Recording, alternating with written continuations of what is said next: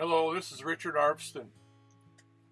This piece reminds me of Egyptian symbols on their tombs.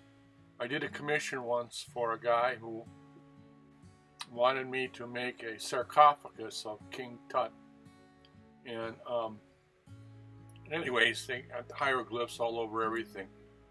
And there's one symbol that I don't remember what it's called right now, but it is the signature of the king. When you see that, it means King Tut. It's his particular symbol.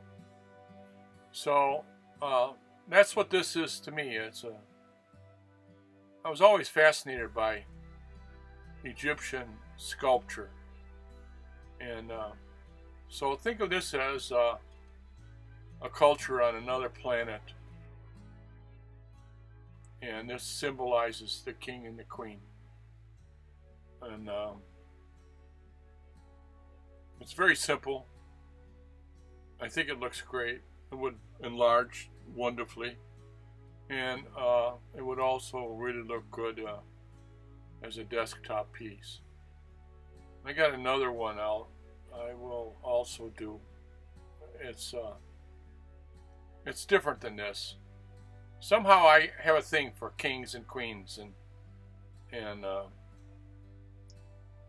family members, stuff like that. I make a lot of elements into that sort of thing. When I build these things, I start out with a pile of pieces that I have cut up, and they're on the table. There might be 100 pieces, and I start picking things out and putting them together, things that look interesting together for me. And eventually some kind of a little story forms in my little mind, because I'm a daydreamer, and just because this reminds me of an Egyptian king or queen doesn't mean that that's what it is. It could be anything that you want it to be. Actually, it's just two interesting looking forms. To me, this could be a logo for a company or some meaning to some corporation. I basically build these to put in front of buildings, I don't make them for desktop art. So, it could be the ABC company or something, whatever.